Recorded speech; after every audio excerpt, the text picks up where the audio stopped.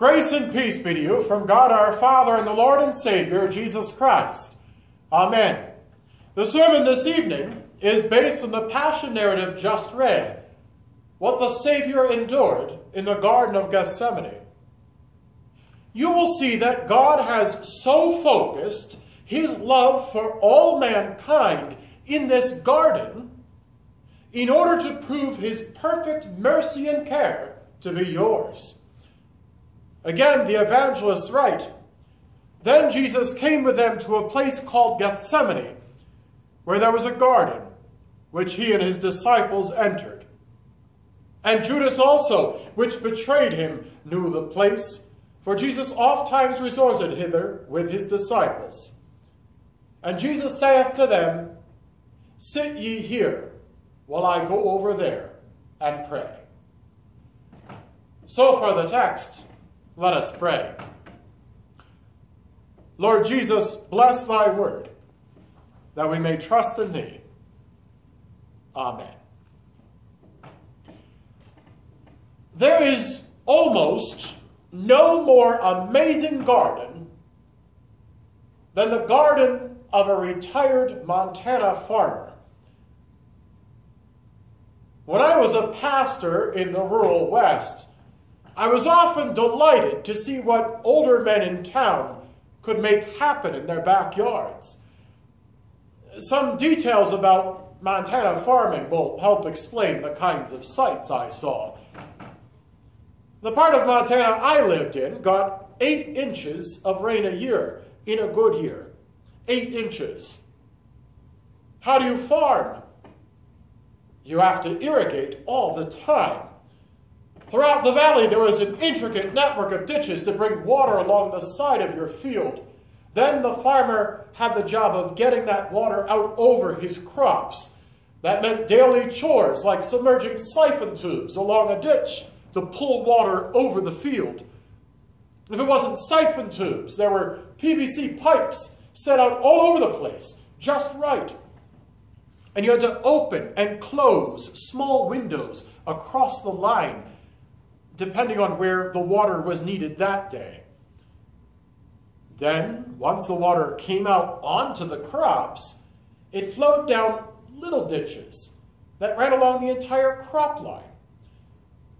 The farmer would often be out with a shovel, adjusting these tiny trenches so that each plant got the right amount of water. This was labor-intensive irrigation. For decades, the Montana farmer would spend his days adjusting pipe, setting siphon tubes, unclogging jams, making the tiniest adjustments throughout his field for decades, until it was time to retire. Retirement was never his choice. His family convinced him it was time, or forced him to leave the farm and move to town. And how many of these farmers then filled their long summers was with gardening. Gardening became, by default, their retirement plan. It was these small gardens cared for by veteran farmers with all day on their hands that amazed me so. You see, the farmer exchanged hundreds of acres for a 6 by 8 foot plot of land in their backyard. The size of their field had changed drastically, but none of their zeal or love for their work had changed one bit. So all that effort and time that had once been devoted to vast tracts of land was now put into one small garden plot. You should see these gardens. Maybe you turn a sprinkler on yours and walk away. No, not these men. That would be the easy way. Instead, they dig countless tiny ditches throughout their garden, carrying water from one plant to another in an intricate little maze. Other men lay down pipe, not the huge pipes of the field, but tiny pipe, about a half-inch in diameter. And would have the water flow perfectly, such that each plant had its own drip of water. Each drop perfectly timed, so that it received exactly what it needed. It was a marvel to behold. Such attention to detail, focused in one small place. Why all this work? Because none of their passion and love had disappeared. They just had no other option left than their little garden. Although all that attention and care was amazing to see, there was a bit of longing behind it all. You see, the driving force behind all that retired farmer's garden work was his sorrow that he'd much rather be putting all his care into a far bigger field. This evening, Jesus and his disciples enter a garden. And in order for you to gain an understanding of what happened in Jesus' garden, I'd like you to think about those retired Montana farmers and theirs. Because in the Garden of Gethsemane, you see all of God's love, care, and attention for you put into one small plot of land. Now, just like the retired farmer, God would rather work a bigger field than Gethsemane. Oh, he has. He created the world and intended it to be a wondrous and vast expanse for you to live in. But by Adam and Eve's first transgression, sin has entered and corrupted everything. Since that point on, what God intended only to be good has been ruined and tainted by our misdeeds. God created the earth to be perfect, a gift for you. And the crop he meant to come forth from your enjoyment of it was your love for him and one another. But we have replaced this instead with anger, discontentment, destruction, and waste, the harvest of our depraved hearts. Now, despite our ill behavior, God still labors tirelessly among us. He showers you with his love, feeds you, and gives you all you have. And he has sent forth his word in an earnest attempt to wake us up and call us back to him.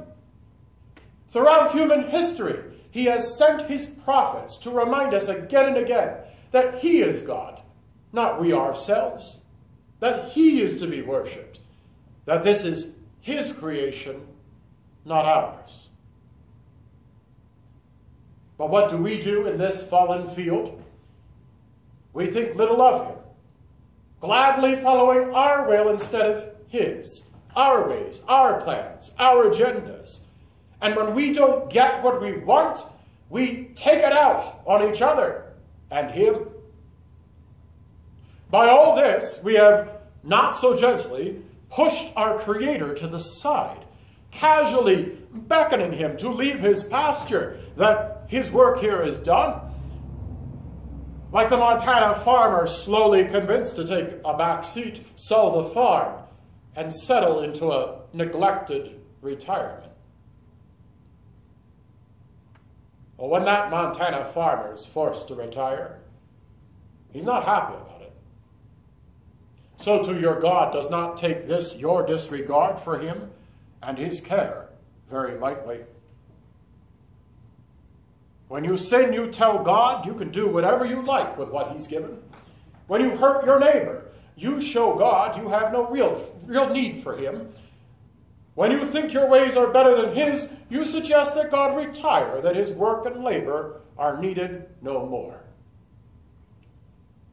What we deserve for this is God's wrath, to be cast from this creation and his love forever. But the mystery of God's grace is that he has not given up on you. Now you have shown that his daily care for you can never change your heart. Your sins have forced him into a retirement of sorts. But since his boundless love has not changed one bit, he has set out with the most amazing of retirement plans. For tonight you see that he has taken his perfect love and care for all mankind, all that effort and time he would like the world to know, and he has focused it instead into one small garden, Gethsemane. I said earlier, there's almost no more amazing garden than that of a retired farmer. Almost. Because no garden can compare to the one Jesus entered the night in which he was betrayed. He told his disciples, "Sit ye here while I go over there and pray."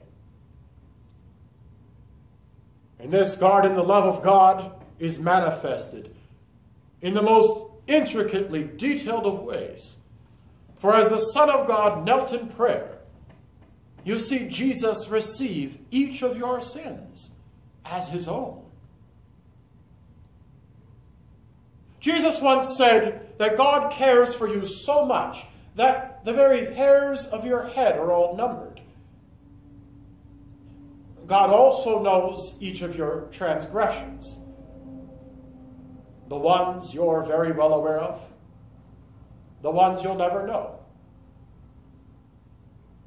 But were God to empty his rightful wrath upon you, it wouldn't solve anything. So instead of letting his wrath flow out as it should, he has carefully redirected every bit of it onto your Savior. Forced from what he would rather be doing, the retired Montana farmer puts all his care into delicately taking water throughout his garden. God the Father has done the same in this garden, only with your sins, delicately redirecting them all away from you to Jesus by the power of his word. The word which says, "We have turned every one to his own way, but the Lord hath laid on Jesus the iniquity of us all." This is labor-intensive salvation. And you may be assured that the Savior's work on your behalf is full and complete, precise in every detail. For God's forgiveness now flows upon you by virtue of your Savior's anguish, by each drip of his bloody sweat, each drop perfectly timed, so that you receive all you need for eternal life. Yes, a retired Montana farmer can have some pretty neat gardens, but your Creator tends a far more glorious one. Look here at Gethsemane, and you will see care and attention unparalleled. Jesus, God's Son, prepared as the perfect sacrifice, with you and all you have done your whole life through, clearly in mind, with a delicate care that only the God of love could accomplish. It's a marvel to behold. Such attention to detail focused in just one place. Why all this work? Because your sins have changed none of God's passion and love. You just left him with no other option than this garden. Here Jesus bears your sins, but also all their consequences, right up until his final words, "It is finished."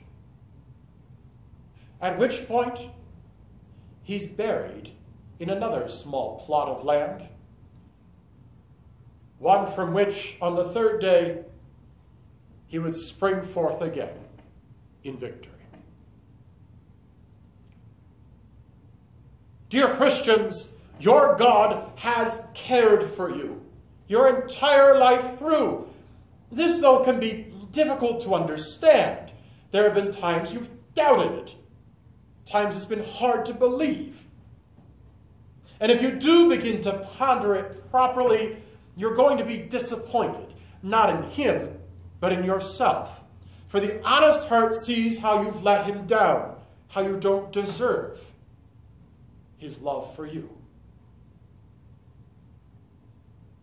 So instead of looking for his love all over the place, I urge you to look instead for his infinite care and concern concentrated just in this little garden. His plan of salvation, your eternal life in Jesus' death and resurrection, the gospel. Look to Gethsemane and behold detail, beauty, devotion, and love beyond compare. And although your God's attention and care is amazing to see, there is a bit of longing behind it all, because the driving force of your Savior's garden work is a desire for all this care to spread across and to be known in a much wider field. So the God who desires that all men would be saved sends forth this gospel to the ends of the earth. He uses you for this work. By faith in Christ, God has retired you from a life of sin. And he's given you a retirement plan to fill your days. Go ye therefore and teach all nations. That's a tall order. I can't teach all nations. Can you? Oh, he knows this. Oh, so instead of the world, he gives you a unique retirement plan, asking you to labor in just one small garden as your very own. This is the family he has given you to care for, to water, tend, and raise in his word. It's the neighbor he's put in your life to forgive and love with delicate care. It's the church and synod he has joined you to, so that the gospel may be proclaimed in this place and wherever else he carries us.